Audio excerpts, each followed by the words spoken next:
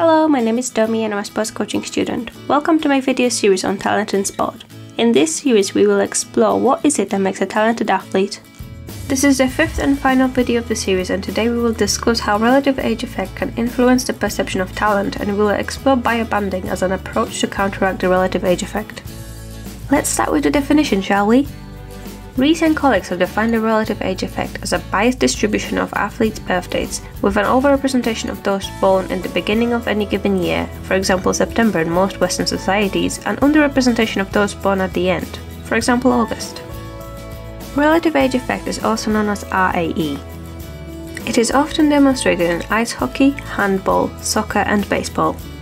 Recent colleagues have found that RAE is more prominent in boys than in girls, and that younger athletes are more prominent in earlier rounds of drafting to the US national hockey teams. They state that any advantage associated with being born in the first two quarters of the year may disappear by the time the athletes reach elite level. And they shared the example of greater proportion of relatively younger players at later stages of sport careers.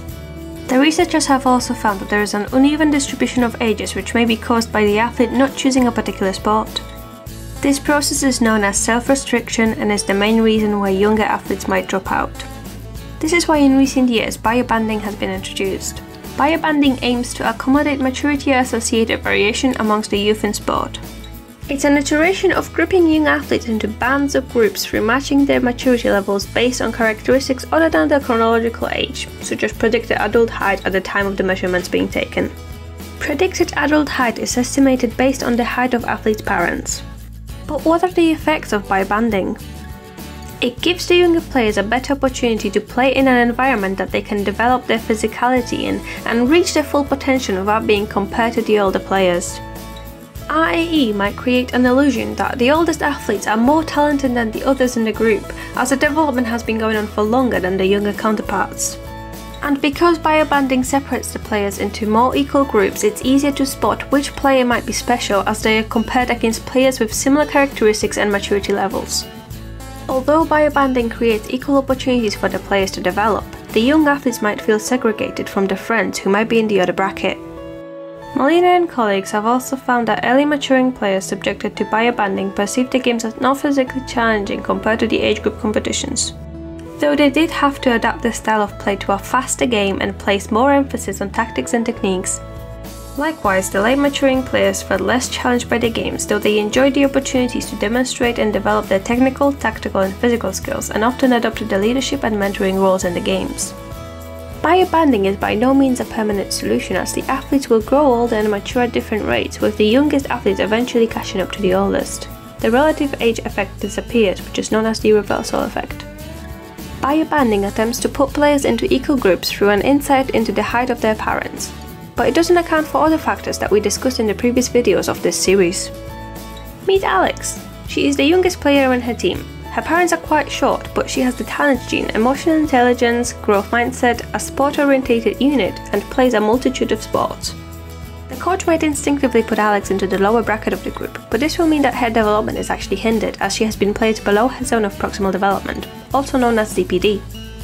To find out more about ZPD, I encourage you to read my blog post on cognitive development theories, which I will link in the description down below. Of course, the same could happen the other way around. Meet Chelsea. She's one of the oldest and tallest players on the team, and she has very tall parents. However, she has the collagen type 5 alpha 1 gene, a fixed mindset, a slightly sport-orientated unit, and only plays football. The coach might put Chelsea in the upper bracket of the team, which could potentially be dangerous, as she is more likely to suffer an Achilles tendon or ACL injury if she trains too hard. And actually, it would be better and safer for Chelsea to work in the lower bracket to help her gradually increase the amount of pressure she can put on her Achilles tendon and ACL to prevent her from suffering a serious injury. In this series, we have covered a multitude of factors that might affect the emergence of talented athletes in sport. We learn about how human biology might play in the athlete's favour or have a detrimental effect on their performance. We explored the desirable psychological build-up for a successful athlete. We discussed how the athlete's environment and social circles might impact their involvement in sport, which could potentially lead to the emergence of talent. We analysed specialisation methods for young athletes. And finally, we reviewed the impact of relative age effect and biobanding. Thank you for joining me on this learning journey. I hope you enjoyed it as much as I have. Thank you for watching, stay safe, Take care and goodbye.